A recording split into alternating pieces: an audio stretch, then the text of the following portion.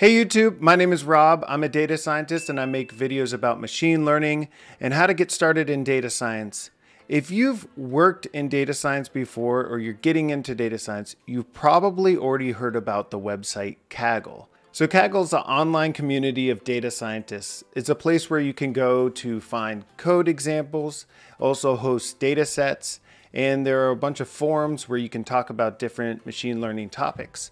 But Kaggle started out and still is a competitive platform where people compete in competitions to predict things. And I know that for someone new to Kaggle, it can seem very overwhelming to get involved in your first competition. But I think it's a great way to learn. So in this video, I'm just going to take you through some basic ideas of tips that I would give to someone looking for their first Kaggle competition. And hopefully by the end of it, you'll feel comfortable enough to jump into one yourself. All right, let's get started. So of course, the very first thing you're going to need to do to join a Kaggle competition is make an account. And if you don't already have an account and you go to a Kaggle website, it'll look something like this. And all you'll have to do is click on register, make an account, and link it with your email or your Google account, and then you'll be in.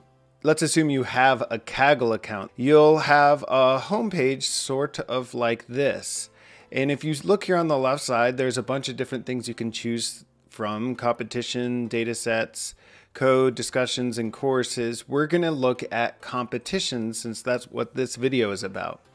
And there are a lot of things here. So if you're not already signed up for a competition, they won't necessarily show up as active, but we're going to click on all competitions anyway to see just everything that's out there.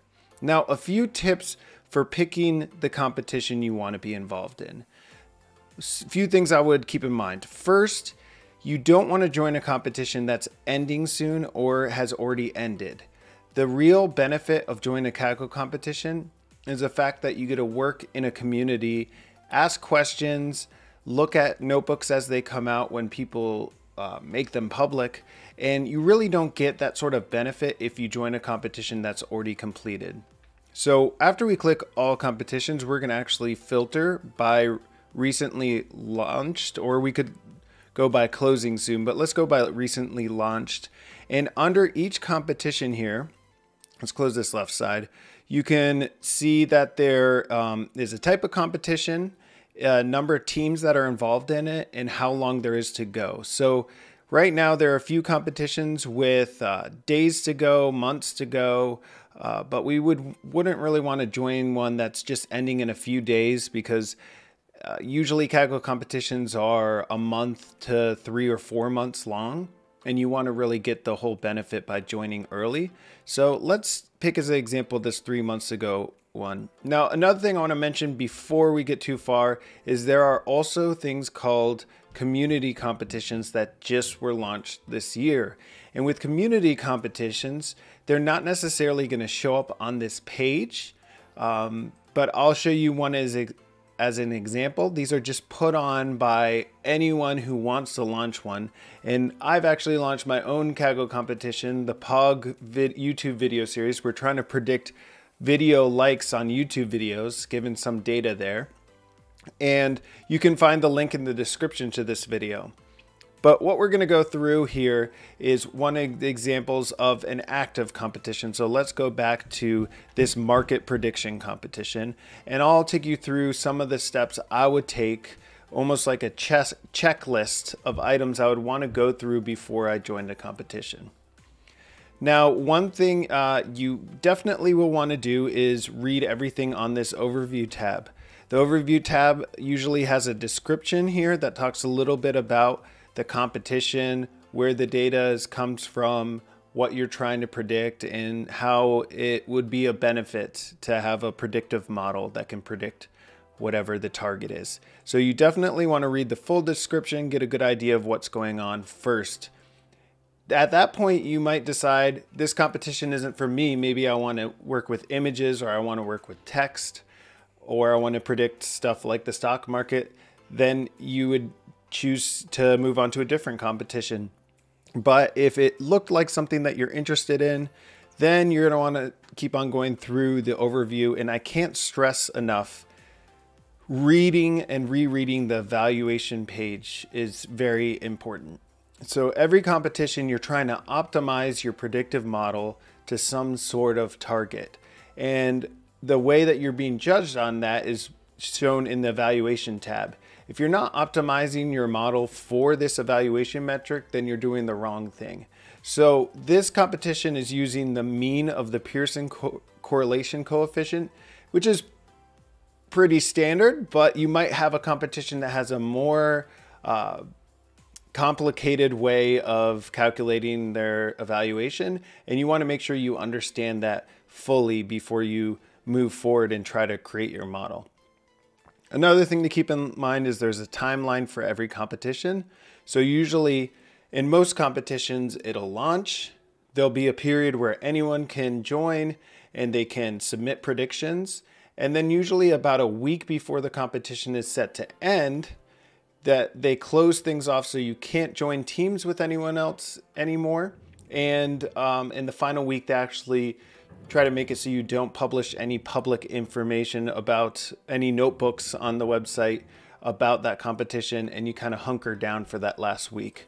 On the bottom here, oh, and then when the competition ends, for many competitions, right then they'll release the final scores and the rankings, and a few days after that, they'll check to make sure, remove anyone who has been identified as cheating and remove them from the website, from the leaderboard, and it'll be finalized.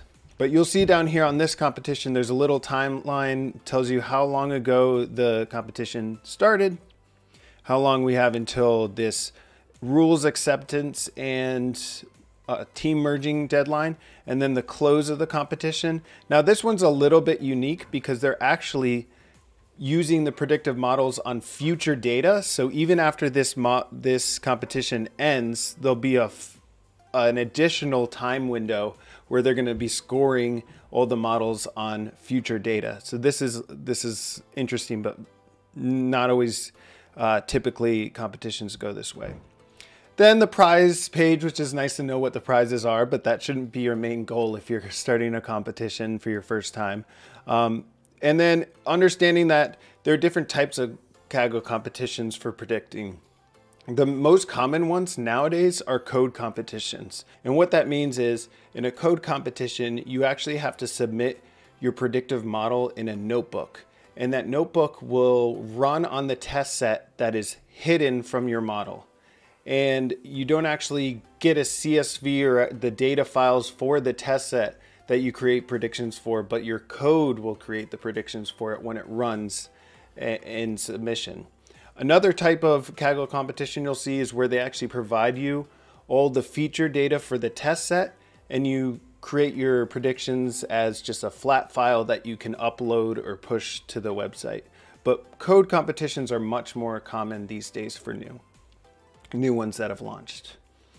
Looks like they also have some contact information. All right, so once you understand everything on this page, you can move over to looking at the data. Way competitions run is there's always a public training set. For most competitions, there's a training data set. And what this contains is a bunch of features about your data. This could be images, it could be a CSV file, it could be audio files, but they're giving you the training data, and they'll also provide you the target value that your model wants to predict. So let's say it's a bunch of images and they're asking you to predict what the images is of. The training data set will have both the feature data and the targets provided. The test data, you don't know the target for, so your model needs to predict for that. In this data description tab, they will go over all the files provided. In this one, there's a train CSV file that they provide with some unique identifiers like the row ID, the investment ID, and then these are a bunch of anonymized features that'll be provided in the data set. You can also see that they'll go into some detail about how the data was collected. Understanding this very thoroughly is going to be important for you to perform well in the competition. You can also scroll down here to the very bottom of the page and actually see the data set by clicking on the CSV files. This can be kind of helpful if you just want to see quickly what the distribution of certain features are before you join it. You can also see the size of the data set itself. This one is about 18.5 gigabytes. Okay, so I'd actually suggest skipping the code tab at first and next checking out the discussion section. So usually in the discussion, there are some pinned discussions at the very top. A competition question and answer, or usually the competition host will post a message just saying, hi, welcome. Let us know if you have any questions. This is a great thread to always read thoroughly because especially right after the competition launches, there'll be a lot of questions or uncertainties about certain things in the data or what's going on. And this thread will usually have a lot of your questions already asked, or you can post your questions in here and get a response from the competition host. So always check out these Q&As before posting any new discussion threads yourself, because the question could already be answered there. There is also usually a looking for a team thread where if you want to team up with other Kagglers to compete in this competition, you can do it here. You don't want to, now here's a very important thing, you don't want to discuss details about the competition with anyone outside of this discussion forum or the code forum unless you are on a team with that person. It's against the rules to most competitions to discuss privately, and you don't want to get kicked out of the competition. So if you do have a question, post it on the forums. People are usually really friendly and helpful with answering questions. I would also recommend, once you accept the terms of the competition, to follow it. What that does is it'll email you anytime there's a new thread, and then you can follow threads and you'll get emailed every time there's a new discussion topic. You'd be surprised how many times really important tricks to doing well on the competition will be actually discussed in the forums. And if you just read the forums thoroughly, you'd pick up on some things that might not be obvious otherwise. Now let's look at the code tab.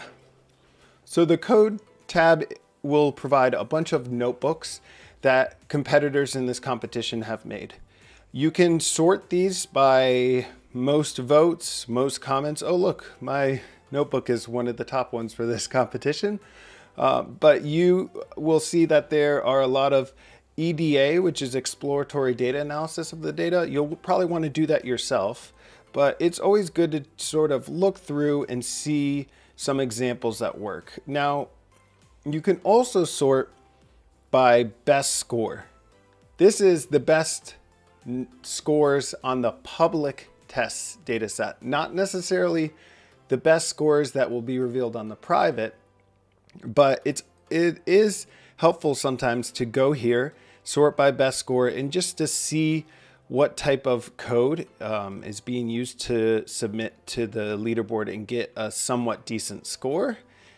I would recommend going through and reading, trying to understand what's going on. This person has made a deep neural network that they've trained on this data. And then you also will get a better idea of some nuances about how to submit to that specific competition.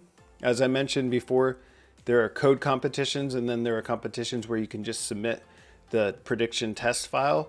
And if it's a code competition, this will provide you all the steps needed in your code to submit successfully. It can be one of the frustrating parts when you submit to a competition and you do something wrong and the code runs for hours but then fails. So at least knowing that you can write the code to run end to end and submit and get on the leaderboard, these can be very, very helpful. Now let's talk about the leaderboard. So as I mentioned before, the competition as it's going on for the however many weeks, months it's going on for, there will be a public leaderboard. This is updating live and showing who is submitted to the leaderboard and how they place on the public test set.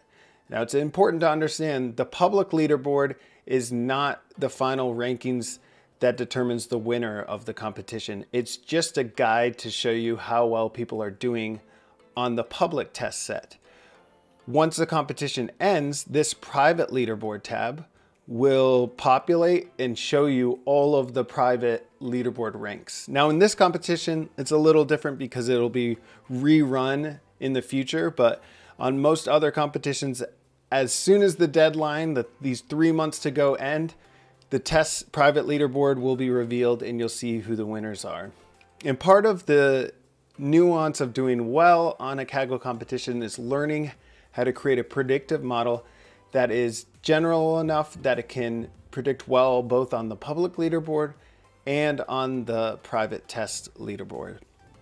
So you can also see, one thing I'll note about this is when you scroll through the leaderboard, if someone used a notebook to submit to the public leaderboard, you can see that linked here on the leaderboard itself. So we click on this and we can see this may have been the notebook we were looking at before.